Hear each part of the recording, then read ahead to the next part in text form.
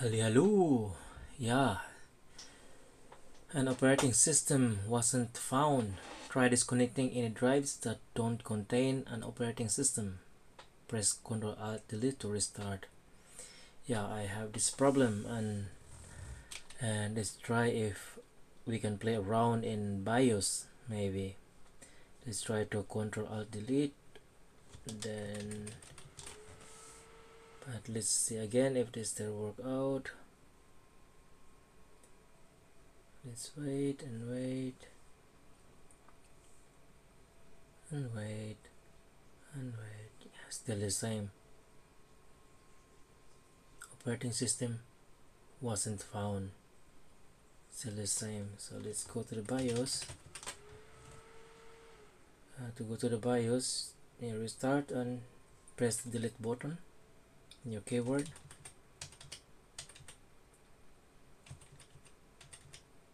Yeah, here is my BIOS. Maybe in your case it's different, but you have to look. Maybe here somewhere in advanced or system status or boot, but yeah, here I can find here legacy and I don't know how to say that. UEFI, yeah, legacy and FAI. And let's try if it work out only this one, or if it doesn't work like this, then maybe I will try to reformat my disk or reinstall the Windows. But let's try if this work here. Then F10 for saving it.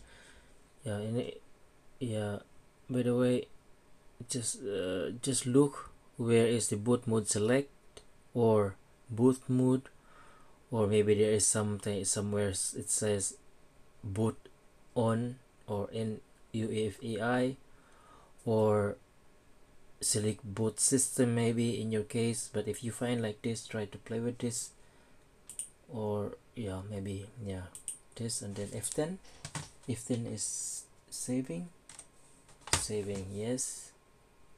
No, by the way, I will not save it yet because I want to make the first option for boot is my Windows Boot Manager, and then F10.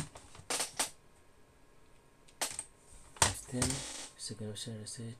Yes.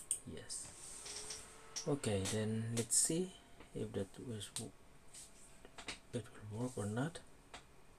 If not, then maybe I might reinstall my system, because maybe if I can maybe find ways how to make it, but maybe it costs time than reinstalling it. If I reinstall it, I can still get my files anyway, so let's see if it works. Hopefully it works, so I don't need, or if it works, then maybe it works. That's the important thing, it works. Yeah, good. If not, then maybe you try to reinstall operating system, new operating system. Yeah.